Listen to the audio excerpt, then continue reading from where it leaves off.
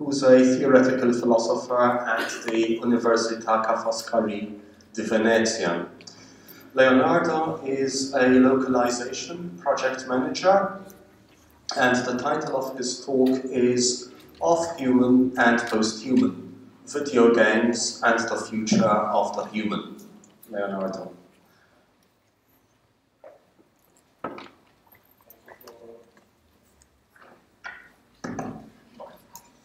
Thank you for your presentation. In order to save time, first thing first, in this presentation I will just hint at some of the core arguments that you'll find in the full paper present in the homepage of the conference. Now,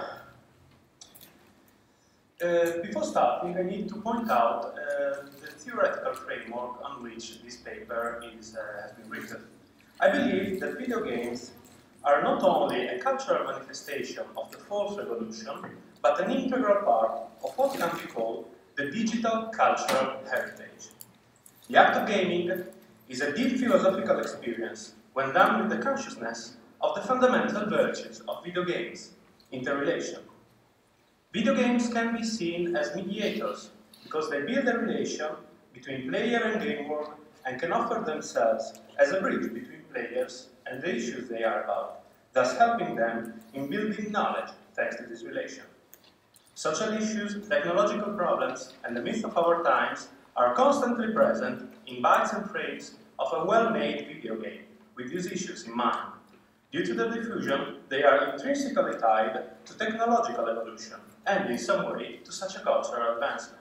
Just seeing, for example, to VR technologies or the problems between video games and drone warfare.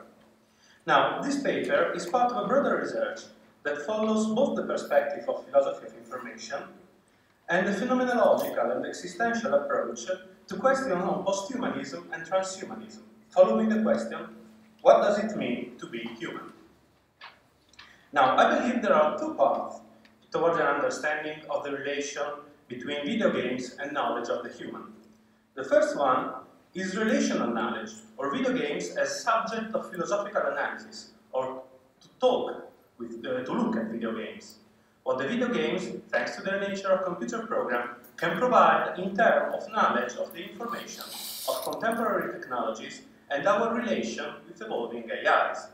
Here, video games are seen as system of events, more than a set of rules, coding and programming in a video game, but taking into account the interaction and subjective experience of the act of playing a video game as lived by the player. The second way is narrational knowledge, or video games as source of philosophical issues, or to listen at video games, akin to Albert Camus novels or Gabriel Marcel's theatrical plays. What video game can provide in terms of knowledge of the different past, present, and future problems of the human by tackling these issues inside a unique perspective. To be considered so, a video game needs to have a sound authorial direction, even more when the game clearly states so, like for example Bioshock, whose creator Ken Levine clearly stated it was a critique of Ayn Rand's philosophy. Another point to present is the idea of video games as MIOs, or multimedia interactive opera. First proposed by Marco di Riccards in 2002 on the pages of Italian gaming journalism Game Republic, in order to underline all the elements that concurs to create a video game: graphic, narrative, soundtrack, programming. The harmony of the elements that composes an MIO is expressed by the word opera. In Italian language, opera means workpiece, artifact, but it is also an art form made by singers performing a dramatic work of mixed narrative and sound score in a theatrical setting. Core dimension is that of interactivity between players and games and the players themselves. This allowed to add a theoretical and ontological dimension. Video games as MIO can create an existential dimension in being symbols, that is, pure relation between meaning, vehicle, and subject experiencing them. Their value is in the relation that they embody, not by being something static, but rather a dynamic event. Under the light of philosophy of information, they can be seen as proper form of artistic production in the digital world, where immateriality, synchronicity, allocality, and relationality are key ontological dimensions. While playing, players bring with them the sum of all their experience, critical thinking, learned statement, cultural expressions, and enter in contact with issues stated by the video game in a more or less evident manner. If this contact is made with awareness, critical inquiry can arise and influence a pre-existing set of knowledge. The interactivity allows the immersion of a player in a game. A player feels part of the game world, taking its avatar senses and abilities on itself, transforming it into an extension of its intentional states in the game world. Such a relation can become a peculiar form of presence, where the player is situated in a game environment and can act inside it. The first way, as I was saying, is video games as subject of philosophical analysis of the human in relation with AIs. Now, contemporary blockbuster AAA video games strive to offer realistic challenges and lifelike situations to the players that are immersed in. These require more and more computing power to be realized, even if we are far from able to create a perfect AI, as in a full self-aware program, as Luciano Florini clearly stated in one of his best articles, in my opinion. We might never be able to create a really self-aware AI. The real problem is that we share the infosphere with entities that are way more capable than us in completing certain tasks, that are way more smarter than us. The real problem is, as the final question says, what does all this mean for our self-understanding? Now, the study of AI is crucial for the development of AAA video games, as they need to offer a lifelike experience to players and challenges to overcome. Rather than creating a successful AI, as academia seems to be trying to do, game designers strive to create NPCs and surroundings bustling with life, but functional to the narrative. Something that players have fun with while they enter in relation with it.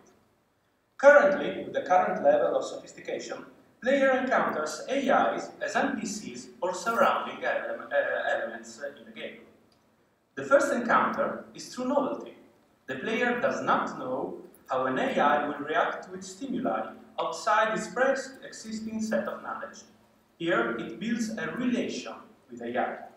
Knowledge is gained through the relation strengthening. The player, through multiple gameplays or speaking with other players, gain knowledge of the inner working of an AI. In the end, it is able to predict its working, much like we can predict how a car will perform in certain circumstances given an ideal condition. But there are studies that show how it can be the other way around. AI learning in the game from the observation of player action. Strategic video games are being challenged with an evolution of AIs in order to offer more challenging experiences to the player. An interesting study has been made of how StarCraft II AI can benefit from a kind of machine learning that put the AI in condition to learn from the player's action. It seems that we can speak of an epistemology of AIs, or how an AI can be able to look at its surroundings, learn from it, gain knowledge of its ambient, with a higher level of acumen than the human.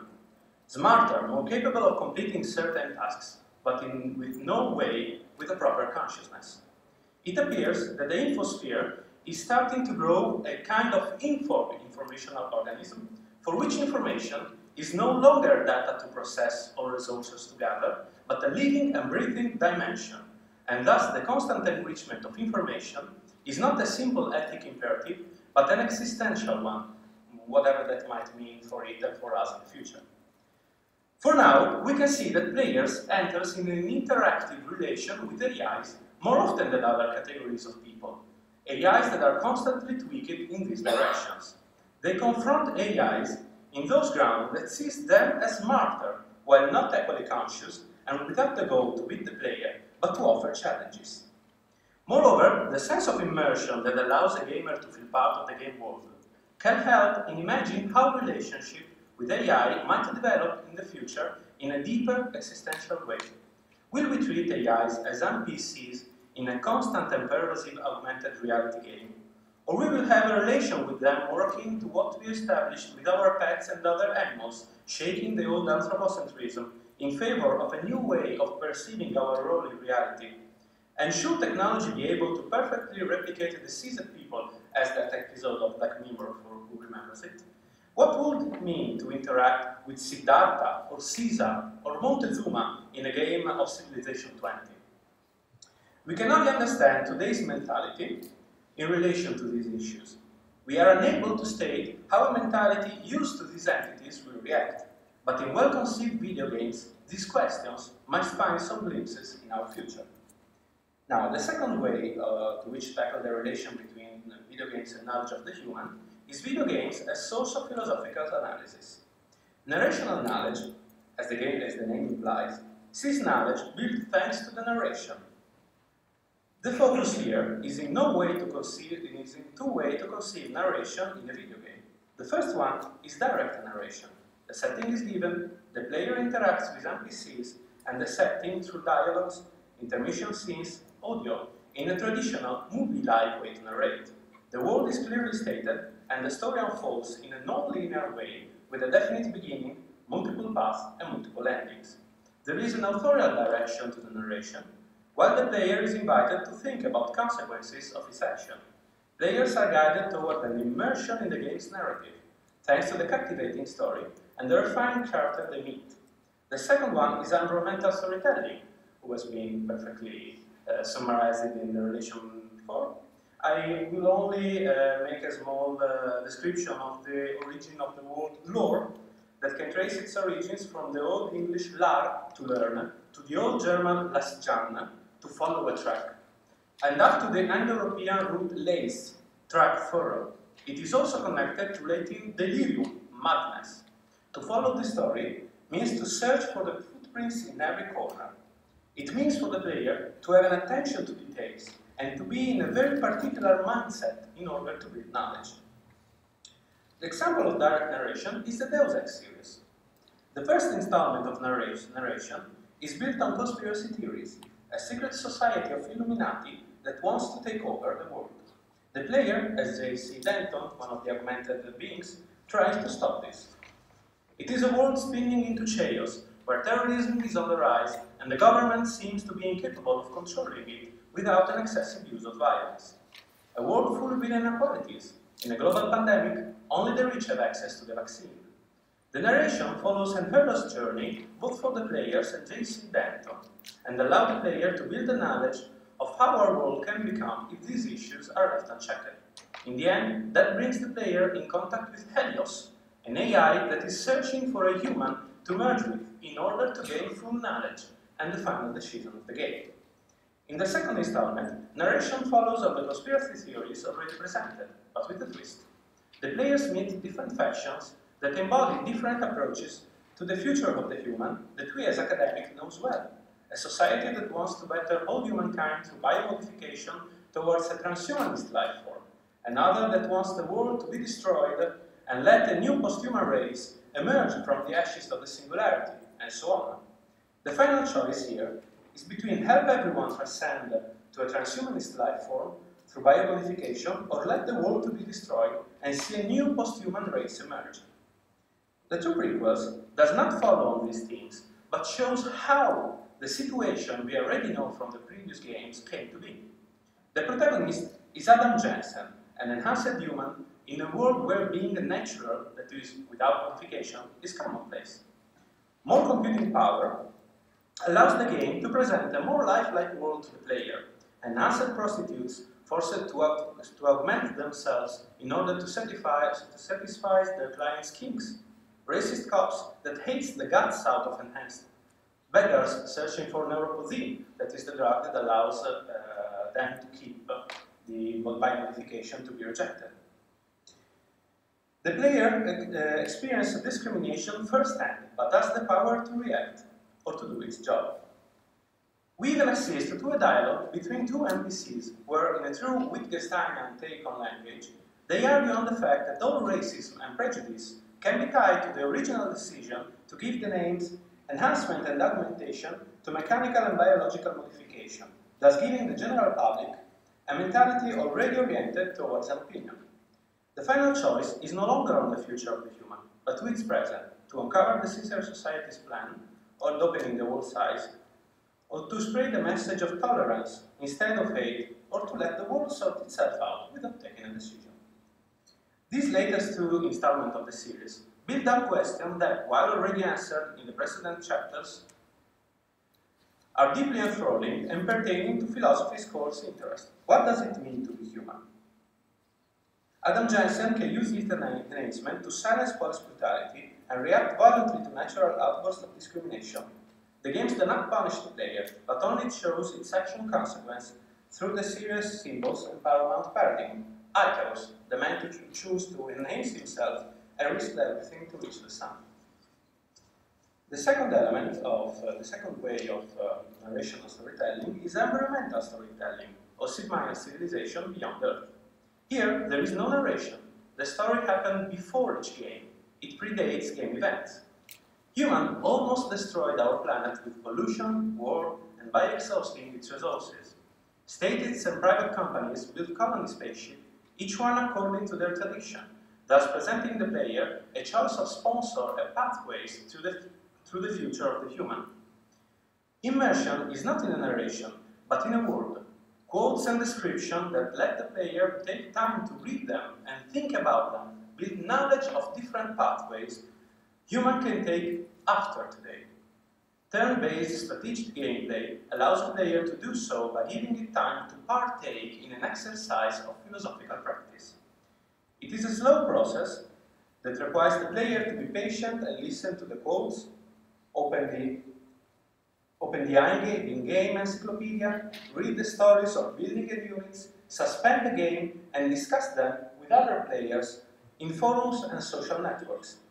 If experienced with an open mindset that welcomes stimuli for our reflection and consideration, like for example the second one, which is my favorite quote of the whole game, playing the game presents a good number of elements towards the future of the human. What will be the relation with our environment when we finally accept that anthropocentrism has to be abandoned and rejected? Is integration with technology a road to embark upon, or we will have to keep ourselves in interrelation with it? We will be able to accept these changes before it is too late for Earth. In conclusion, I want to answer to a question that was made by me while I was preparing this presentation. Why only AAA blockbuster video games? Why not indie games? The answer is simple. Indie developers seem to be largely already aware of the issues detailed in this paper. Just think to Meat Boss RCC's 2015 Read-Only Memories, where one of the characters is a robot that gained true consciousness thanks to an algorithm that tied his awareness to his hardware, thus giving him a true form of situated and embodied consciousness. It is a deeply and strong philosophical statement that echoes in the whole game with positive consequences for the much discussed gender issues. We live in a world where American actors can move hundreds of thousands of parents on anti-scientific behavior, like to follow damaging dietary regimes, or believe that climate change is an hoax. Philosophy needs a mediator to create a relation between academia and the general public on those issues that impact what we are and what we will be, how to exercise critical thinking and be informed in the most correct way possible. Video games can be that mediator, as artistic and cultural production of the fourth revolution that impacts the everydayness of countless members of the youngest generation. BioShock, Deus Ex series, Beyond Earth and the like show that even AAA video games can tackle important contemporary issues inside market logic. Thank you.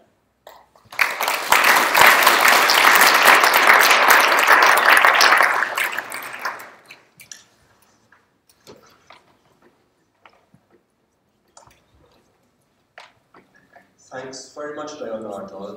That's a very stimulating set of ideas you presented, ranging from the issue of competence without consciousness to areas that have to do with the ever-renewable imminence of the post-human. We can open this to questions.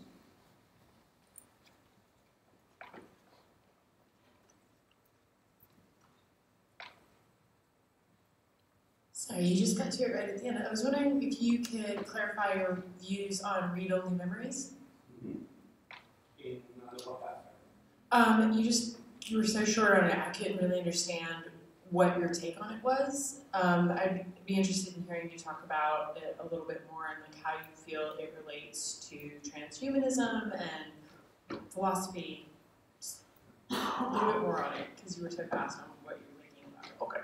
Well, the short answer is that I believe it is a masterpiece of contemporary indie production.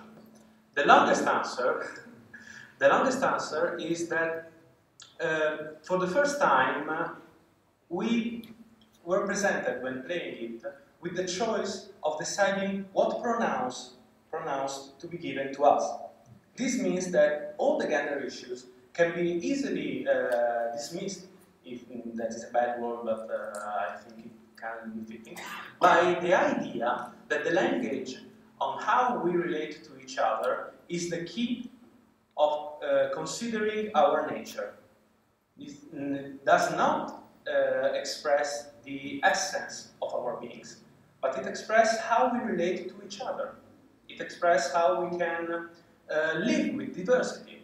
Read-only memory is a game that is about diversity and about, as I was saying, situated consciousness. Because if the real, I agree with Luciano Florida when he says that we can't create a full self-aware AI. But if there is a way, it is to tie the programming to the hardware. The only way through which a consciousness and identity can be grown is in an embodied consciousness. The dualism has been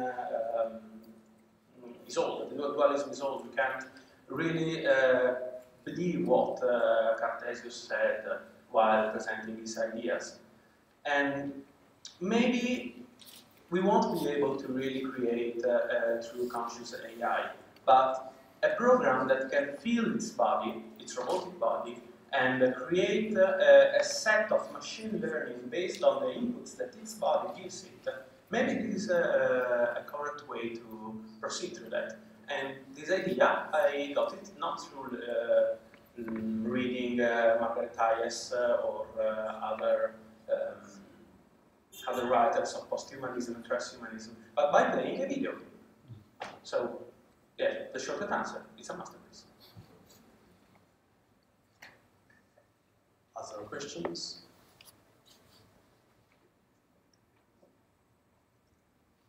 I have a question myself, actually. Posthumanism as a paradigm has, perhaps surprisingly, not typically, referred to games in any extended way. Theorists of the posthuman still appear to take their references from literature, from areas that bring up examples that put us in mind of transhumanism, but games have been relatively absent. Is this your reading of it? Would I be correct in saying that? So, how frustrating is it? But as I think my presentation and my paper shows, it is very frustrating because there are a lot of issues that are already inside the video games, and in the future video games, in famous video games like Deus Ex series. Deus Ex is a take on the problems of not on posthumanism, transhumanism, neo-humanism per se, but on the problems that are inside this debate. As I said before, Adam Jensen can react to what the racist cop can tell to him. He can respond with violence, or it can respond with diplomacy. The final game, the last one, Mankind Divided, even allowed the player to react to all the racism towards enhanced being with peace. I finished the game without killing a single guard, without shooting a single bullet. And this is something that in contemporary AAA game is very rare. It is commonplace in indie games, in just think at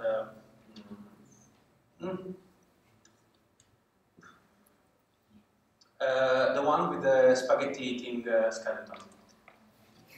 Undertale? Eh? No, it's an indie game from... Undertale. Hmm? Undertale. Undertale. Just think at Undertale, if played with a pacifist take on the game, shows a completely different ending and a completely different take on the whole story and the whole background. Why this is present in indie games and not in AAA games? We live in an area where the countless Call of Duties and Battlefields have informed the players that the first and most entertaining way to play a video game of conflicts is through war and through violence. Why can't we have a video game that allows the player to experience conflict in a pacifist way? And the answer came from a AAA game, Deus Ex Mankind Divided, where you can play the game without shooting a single bullet and beat it. Something that I think not even the first Deus Ex allowed. So all these problems, all the fact that a lot of the issues between posthumanism, transhumanism, and new humanism are lived in a strict conflict way, where you are the good guy who shoots the bad evil robots. There are video games where this conflict can be resolved through dialogue and through philosophical analysis. I think it is really frustrating. Why Margaret Hayes, who wrote a wonderful game, My Mother Was a Computer, didn't take into account video games as such, but only as examples. This is one of my frustration.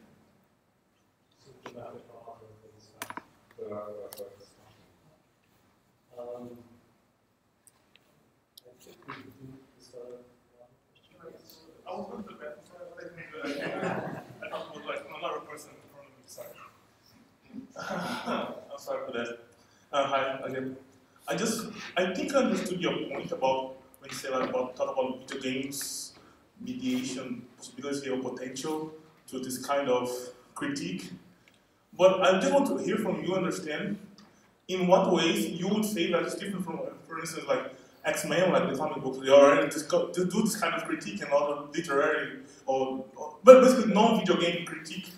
So I want to understand what's your view of the specificity of video games in this kind of critique, for instance.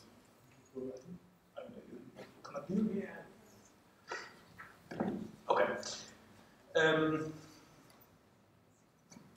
To limitate the potential of an artistic workpiece to be mediated to only video games would be wrong. I totally agree with that. This is a venue where we're discussing philosophy of computer games, so I brought the issues up in computer games. And I have to take away my mask here and show the theologian behind.